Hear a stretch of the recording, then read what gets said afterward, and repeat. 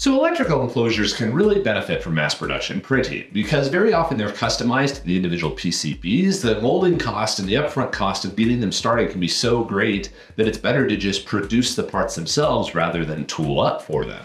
And since printing does not have that tooling cost, it's an ideal way to create a very nice looking custom box for whatever your electrical component may be. And we've talked about electrical enclosures in many different contexts in the past, talking about the design of them in order to further optimize the cost by designing for the 3D printing process itself. But in this video, we're going to talk about the actual lids themselves, because there's some tricks you can do in order to ensure that you're getting the optimal cost per part out of an electrical enclosure design. So when working with electrical enclosures, very often you will have some kind of bottom component and then a lid up on top of it. And that lid will have some sort of a lip or finding features in order to allow it to lock with the center component. But what almost everybody does, and rightfully so, is they just cut a line straight through the middle of it. And that creates a very standard type of lid. Well, you crop off the top of whatever the box is, and that is going to be your lid. But the problem with this is that you introduce a number of different problems. Number one, how do you actually print this? Do you print it flat like this facing up? Do you print it on its edge, which is ideal and better for auto ejection? Or do you have to print it upside down in order to have a nice uniform outer finish? This is necessary because this allows the layers to all align completely right, but you end up with a top that is the rastering of a standard 3D print, which is not really ideal because it does not match the sidewalls. If you print like this, all of the walls match, but then you have rastering up here and the bed material down on the bottom. And of course, if you print like this, you now have the bed texture on the bottom and the layer lines around the other side. It's much better if a component has a uniform texture all the way around. So what are some ways of achieving that? Well, one of the simplest solutions is to take the enclosure and instead of cutting it straight across, cut it at an angle. If you cut it at an angle, now what you have done is you've made the two halves print as individual kind of pyramids, which means that the layer lines go all the way around the entire circumference and outer perimeters of the part. This means that the outer surface is much more uniform.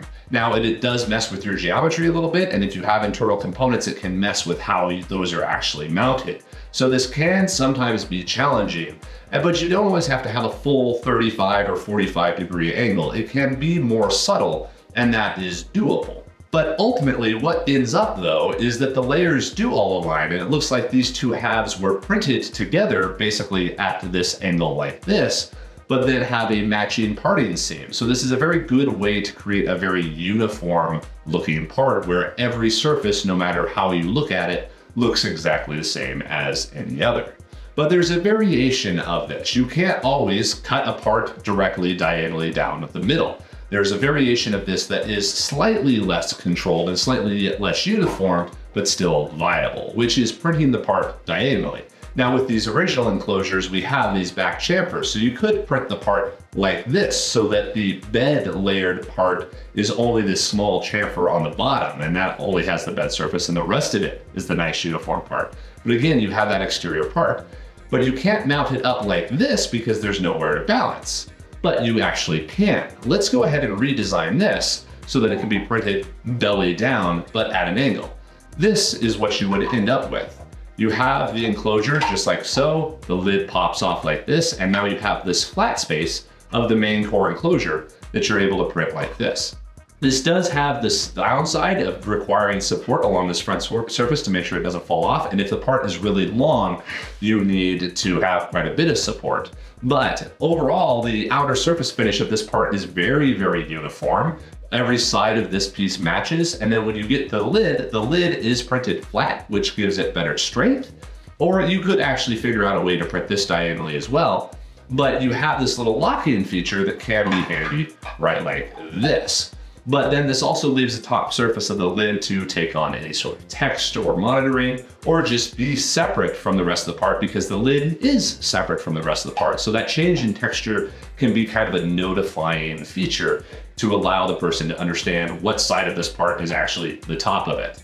So this is a very simple way to just cut basically a dog leg through the part so that you can pull off the lid, print it flat, and then take the angled upper component and print it facing down so that the outer surface finish of it is totally uniform without any sort of variation between what is against the bed or vertical or the top and side or anything else.